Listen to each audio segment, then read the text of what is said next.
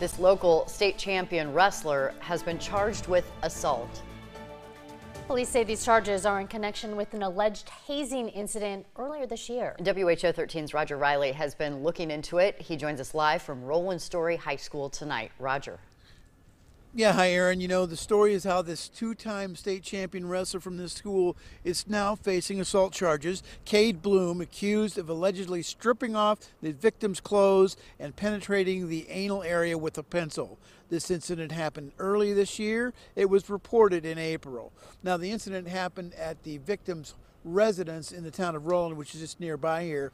In a news release from the Story County Sheriff's Captain Nicholas Lenny said that they got a tip on this back in April via a hotline, kind of an anonymous tip line that they have for high school students.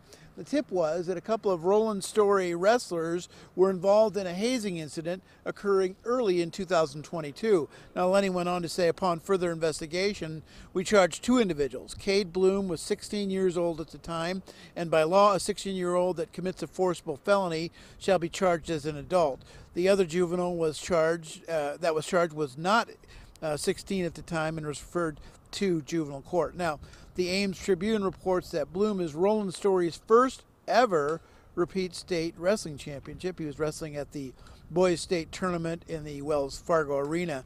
Now, Blume is scheduled for a preliminary court hearing on this on Monday, November 28th, and that's the situation here at Roland-Story High School. Okay, a case we will be following. Thanks, Roger.